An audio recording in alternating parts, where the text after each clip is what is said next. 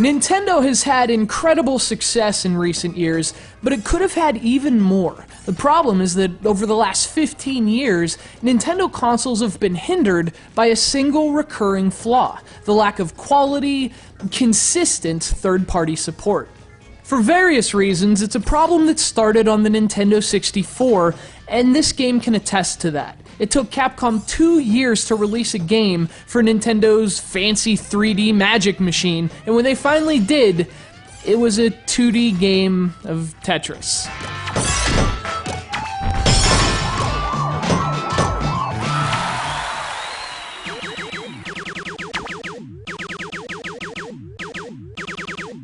Now obviously, a lot of Nintendo fans weren't very happy about this. The PlayStation was getting all kinds of great stuff from Capcom, and it seemed like this was, well, little more than a half-hearted attempt at Nintendo appeasement. But now, more than 12 years after its release, Magical Tetris Challenge deserves to be viewed in a different perspective. In fact, it's ironic that a game viewed as outdated and perhaps lazy in 1999 would stand more than a decade later as one of the best-aged Nintendo 64 games. Its 2D sprites, which were once a point of criticism, have ultimately proven timeless. They're vibrant, they're gorgeous, and that's something that can't be said for very many Nintendo 64 games in 2011.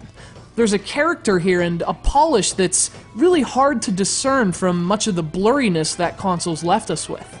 It's not necessarily a masterpiece, but Magical Tetris Challenge reaches out from a distant past with surprising foresight, almost as if it knew better in 1999. It knew the obsession with polygons would be fleeting, and that someday, somehow, its look would again be appreciated.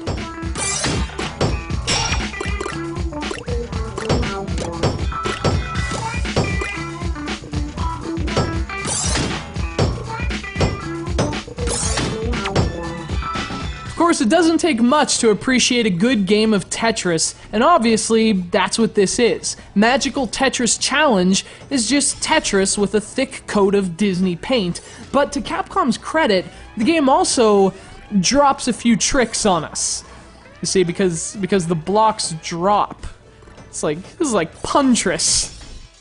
Magical Tetris Challenge has two main gameplay modes. There's the standard Tetris mode that Nintendo fans fell in love with on the Game Boy and the NES, but there's also a new version that's called, wait for it, Magical Tetris. Now, its gameplay is mostly the same, but a few twists do apply. And for starters, clearing lines adds to your magic meter, and when you finally fill that up, this magic rainbow wipes a huge layer of blocks off your screen.